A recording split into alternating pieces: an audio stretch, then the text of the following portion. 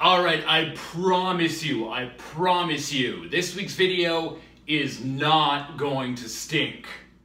Hey,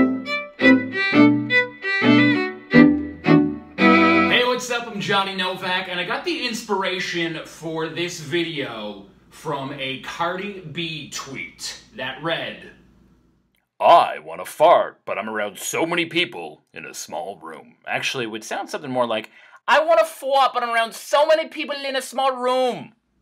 So I'm going to show you how to fart in public and get away with it. So first off, you're going to need to take a seat. The chair I'm on right now, it's a hard bottom chair. This is definitely not the chair you want to fart on. If you fart on this bad boy, it's just going to make your fart way louder than it actually is. You want to find something to act as a silencer. So if you can find like a soft cushion chair, that is your best bet. If you can't find a soft cushion chair, a regular old cushion will do. Now if you can't find a cushion, anything soft and like fabric-y, like a sweater or a jacket, a scarf, a hat, a toque, just make sure it's someone else's. So what you're going to want to do is take that cushion, put it under your butt, and sit on it.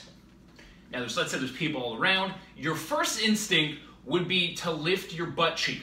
Do not do this. This is a big no-no. Because if you go like this, the fart's just going to escape out this way, and you're going to kill everyone in the room. No, what you want to do is aim your fart directly into the cushion. You want to go like this. You are Brendan Fraser, and this is your journey to the center of the earth. Aim that fart downwards.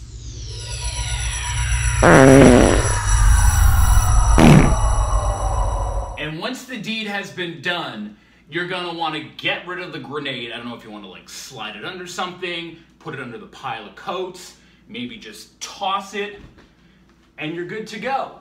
So that is how you fart in public.